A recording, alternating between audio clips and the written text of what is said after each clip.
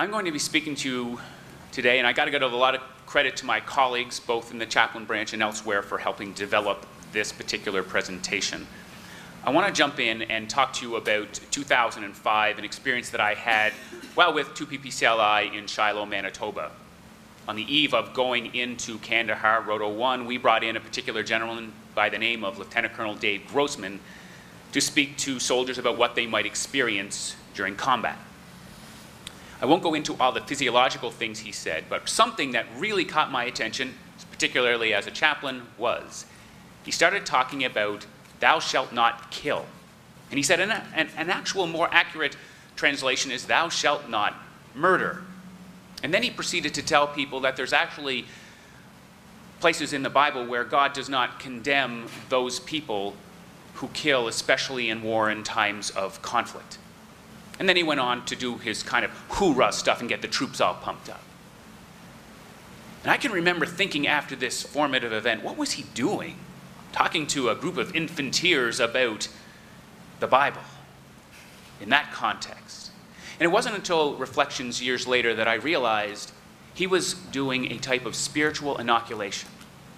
He knew that the soldiers who were going into conflict would be asked to do things and they would experience things which were going to bring them, probably challenge them, their beliefs, their worldviews. And he wanted to give them a framework so that they could understand this. Spiritual resiliency, if you will. He was way ahead of his time in that. Now, I'm not going to say that clearly he wasn't talking about spiritual resiliency, and he wasn't the first person to ever do that. Spirituality has been around for thousands of years, but it hasn't been systematically studied, and there's a lot of reasons for that that I'm not going to get into. But clearly it wasn't until the middle of the 20th century, with work like Viktor Frankl and his Man's Search for Meaning and his logotherapy, that something in the spiritual realm got within the social sciences to be studied. Maslow also had something to do with, especially with his love and belonging, again was looked at systematically within the social sciences. And after that, a slight change in the definition of spirituality such that it wasn't always connected to that R word, religion. Once that disconnect came, then the studies and the official way of looking at spirituality scientifically took off. Now, I am not going to go into all the different ways that spirituality has been studied, other than to let you know that it in fact has been studied and that it is positively linked to well-being and resilience. We can discuss perhaps in other forums how that is so. One of the things that is important, however, to note, oh, I'm going the wrong way. There are metrics as well for spirituality, and I'm going to say words like point to suggest that, because a lot of these metrics, even though like the spiritual well-being scale have been around since 1982, others like the TCI, the Temperament and Character Inventory, which was spoke about yesterday, these metrics have been around, but are they valid? Are they reliable? That is a question that's always been out there, and we haven't completely solved it yet. But and I was so happy to hear General Rouleau speak about this topic, because you could tell that spirituality within the soft world is something that rolls off his tongue, where most people tend to avoid the word spirituality. It doesn't just roll off the tongue. The fact that it rolled off his tongue, and he's saying that this is kind of the future operating environment, so the forces, the Army of the Canadian Forces today can look to that for our future. The fact that it rolls off his tongue means that they see it having value and it's socialized there. So I think that's the future for us. Some more spirituality indicators. And it's always good to have numbers, because a lot of the spirituality metrics and studies are in the social sciences, and thus individual reporting mechanisms, so it's sometimes good to have some of the numbers associated. So you're looking at a slide with spirituality, forgiveness, and quality of life and correlations. I don't want to go too much into outside the Canadian Forces because I don't have time. However, I want everyone to realize that the progression, so the studies of and about spirituality and how it came into the social sciences. And then that evolution brought it into our American colleagues who looked at spirituality and the value it could bring in terms of resilience. So we have this Project Air Force by RAND, and they looked at 4 constructs which they thought were indicative of spirituality within the Air Force, and those were particularly spiritual coping mechanisms, spiritual community support, spiritual worldview, and I believe also, where are we here? Spiritual rituals and practices. And these were connected, not surprisingly, to quality of life and general well-being, but what was really interesting was they also, especially spiritual worldview, had a connection to buffering against stress. And the fact that spirituality has a tangible health benefit is something that the forces could really get into, and that's why it's growing so much. The U.S. Army, with their comprehensive soldier fitness program, has 4 dimensions, as was mentioned before. That's the familial, the social, the emotional, and the spiritual. And they have a global assessment tool which they are using. It's a self-reporting inventory which they are using to govern how people are doing in these domains. And I thought it'd be really interesting if we in the Canadian Forces went down this path. Because what you do, if my understanding of this, and please correct me later if I'm incorrect, but my understanding, if you don't do so well in one of these metrics, you get to do a little bit of basic training. And I thought, wonder how we'd experience it in the Canadian Forces if we developed a spiritual domain, and we had a metric and it said, hey, you're not doing so well spiritually. I think it's time for you to do some extra spiritual training. I wonder how that would go over. The Canadian Forces, we of course have taken that on. We've taken the bit, if you will, from our American colleagues. The GGM-PRA has looked at spiritual well-being and wellness, and in true Canadian fashion, we wanted to make sure that we were inclusive so that no one was offended, and we wanted to make sure everyone knew that when we're talking about spirituality, we don't just mean religion. Clearly, religion is connected in some cases, but not always. I want to also point out how the GGM-PRA wanted to make sure that people knew when we were talking about religion, there were 7 different aspects of it which they wanted to describe so we would all be on the same page. In the Canadian Army, we moved into the Canadian Army Integrated Performance Strategy. Again, something brought up by Major General Lange from the United States. We already talked about those domains. The spiritual domain was given, if you will, to the Royal Canadian Chaplain Service to lead. With this particular caveat or warning from Major General Lange, he said, hey, I want you to lead this and develop this, but make sure that you include in your definition of spirituality something that the entire Army can buy into. That is quite the challenge. So you'll see the definition, which we developed for the CAPES program, which has been adopted by the Center for the Spiritual Wellness Strategy for the entire force. And you'll see that it encapsulates meaning, beliefs, values, and transcendence, something that's common to most definitions of spirituality. One of the challenges, of course, is that spirituality does not have a single definition. And so every group that works on spirituality kind of has their own little nuances, and it makes it difficult to study. I want to show you, oh, wrong way again. You'd think with the big green button I would have got it by now. Spiritual fitness, I wanted to show you because it's also, when we're talking about spirituality, really important for everyone to be on the same page. So here's the definition of spiritual fitness that we're working on. The Spiritual Fitness Performance Continuum, this is not a diagnostic tool, but it is something for everyone to look at and say, hey, where am I spiritually? Am I healthy? I'm in the green. Am I starting to experience some difficulty? Am I moving into the orange and red? And if you are moving into those areas, maybe you should talk to someone. Maybe you should reach out to a clinician or a chaplain for some exploration. I don't need to speak too much to this, other than to let everyone know that spiritual resiliency is one of the main pillars right now of the Royal Canadian Chaplain Service. And to that end, they have developed a great deal of programming to help address this for our forces.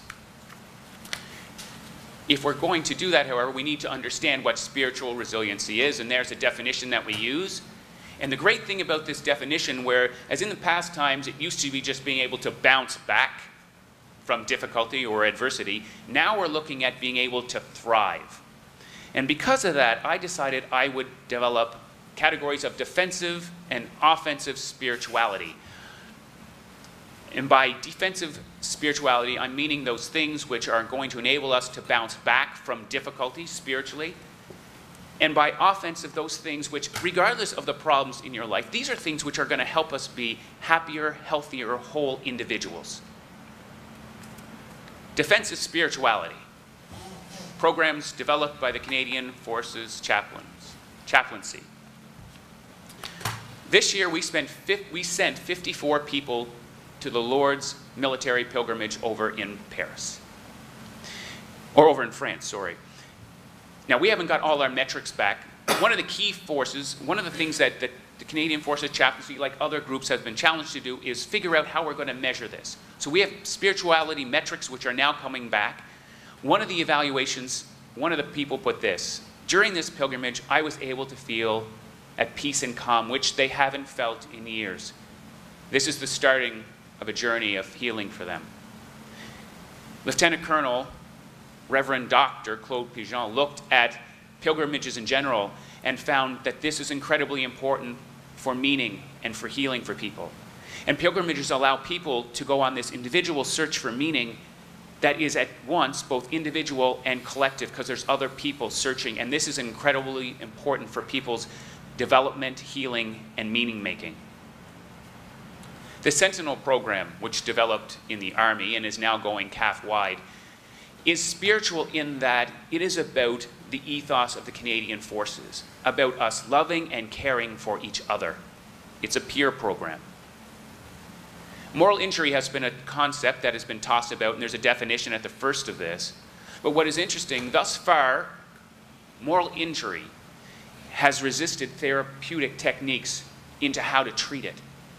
And this new openness we have to spirituality and its study is now allowing us to look at how we can maybe address something like moral injury using the language of belief and meaning. One of our most recent graduates from St. Paul University in counseling specifically addressed spirituality. And one of the things that was talked about yesterday, it's not just being able to help people bounce back, but there is being able to thrive after trauma, post-traumatic growth. And that's something that can be got at because, again, of this openness to spirituality and this development and inclusiveness of spirituality as something that can be studied and its link to the health and wellness fields. I didn't realize when I developed this presentation the different ways that you could take offensive. We'll see which way you take it after this presentation is over. We realized that a lot of our people who are coming in the Canadian Forces do not have a spirituality or religious language at all. They've never been exposed to it. So it became important at the Canadian Forces Recruitment School to have a Spirituality 101 course to introduce the concepts of spirituality. Some people have great spiritual coping mechanisms, but if you don't realize that you have them, if you don't name them, that reduces their effectiveness. So we wanted to make sure that at their initial stage when they enter into the forces that people get this. This is one of the slides that they will see, and it shows the overlap of all these domains because clearly spirituality doesn't exist in a vacuum. The Warrior Spiritual Resiliency Program, taught by Padre Vic Morris out in Wainwright, he is doing his PhD currently on spirituality, and he used this developing on the initial package done at the recruiting school, but it's specifically for the Army, and developing how the controlled use of violence is going to be able to be compatible with your spirituality. How is it that meaning and belief is going to be compatible potentially with killing? And he went into that whole, for those of you who know Grossman, when that whole, we are the sheepdogs who protect the sheep from the wolves that are out there. But helping to understand who we are as people in the forces and be able to rationalize that with who we are as spiritual beings. Ken Softcom spoke about brilliantly this morning by General Rouleau, so I don't have to go into that, and that's good because everything is, everything is essentially classified, which is unfortunate because as I would have liked to share a lot about that, they did in Ken Softcom find the meaning of life and the purpose of everything, but they weren't allowed to share it with us here. Within CADTC, I work on religious leader engagement with Padre Al Nickel and religious area analysis. What is interesting, those aren't spiritual programs per se, but the offshoot of this is that we're feeding information back into the center, the CAF, about the religious beliefs and meaning for all those environments that we are going into. And because of that, it tends to humanize those people we're going into. And that humanizing, as opposed to the dehumanizing, which was considered normative before, keeps people from transgressing their values, which has the added benefit of not allowing them to do things which would contravene who they are and thus protect them from, or at least better inoculate them against moral injury. Just a little shameless plug for RCHS, the Royal Canadian Chaplain Service, a little booklet we put out on spiritual resiliency. Where are we spiritually? So a self-reference guide.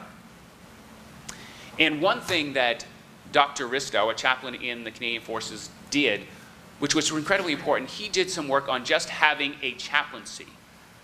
Having people that have faith, where's mine? Faith identifies, crosses, crescent moons, tablets. People who ask you questions about what's the purpose of all this? What's the meaning? What do you believe?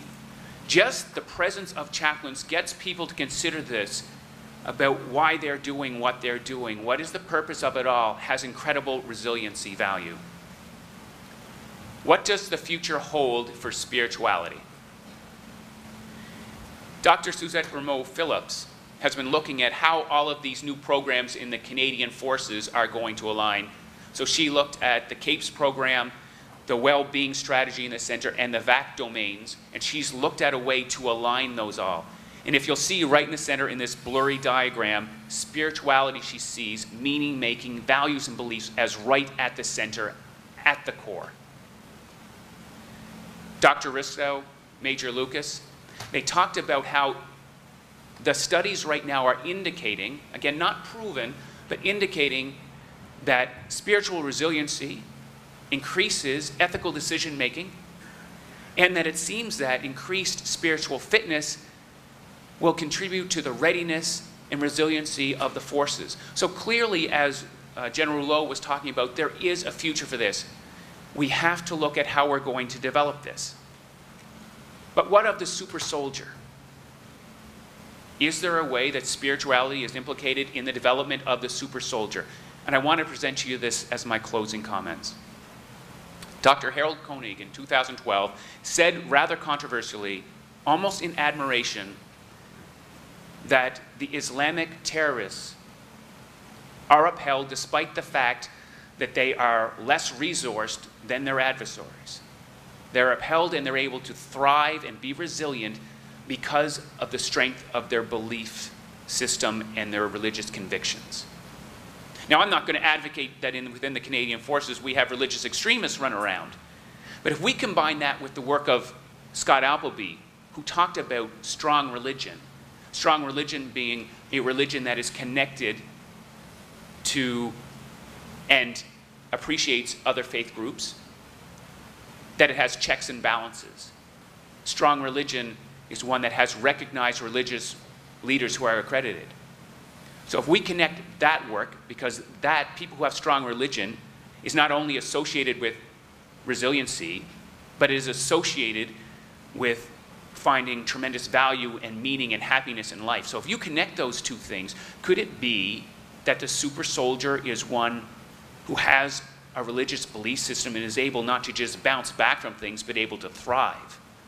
And while we can't impose a religion on the Canadian Army, perhaps with recruiting, we will actually focus our efforts at going out those communities who have strong religion, and recruiting from those, because we know those people who have strong religious conviction and strong, what Appleby would call strong religion, will be able to thrive in the Canadian forces and lead spiritually even the most austere and difficult circumstances. Thank you very much for your attention.